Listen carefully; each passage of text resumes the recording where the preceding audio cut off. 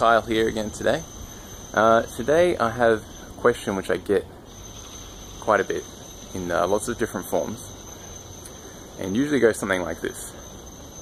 I've got a client who has been training with me for a while and they're not seeing any change because they just won't exercise consistently, they won't come to the sessions consistently, and they won't be consistent with their diet.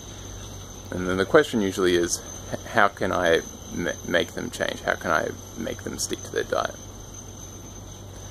And I think in that you've just answered yourself, because the answer is you can't. If you've been in the fitness industry for a while, or just in the helping other people industry for a while, you'll probably know that you can't help someone change who doesn't want to change. Okay? Because it's got to come from them. It's going to be tough to change. To change your lifestyle to a healthy lifestyle, for a lot of people, is a complete overhaul of the way they live. It's going to involve sleeping different hours, it's going to involve buying different foods, learning new recipes, maybe learning how to cook in the first place. It's going to involve getting up at different times of the day so they can go exercise.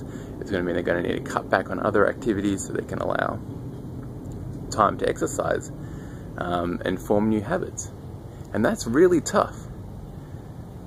And you can't force someone to go through something that's tough like that. Okay? But what you can do is you can provide an environment which makes it as easy as possible to change. Okay? So that when they're ready, and they come to you and they say, this is it, I'm fed up, or I've been to the doctor and he's told me if I don't change I'm going to die. Or maybe, just after a few years of hanging around your boot camp and they've seen other people lose weight and change and things like that, they're like, okay, I'm ready to take that step. I feel ready in my mind, I'm in a good place at the moment, I'm going to take that step.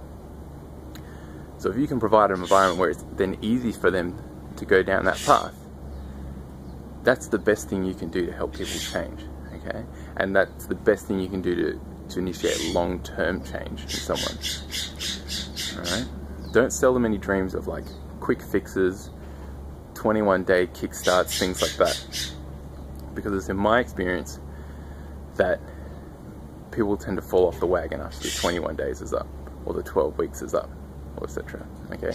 So we're in the business here of long-term life-changing habits. So create an environment where it's easy to change.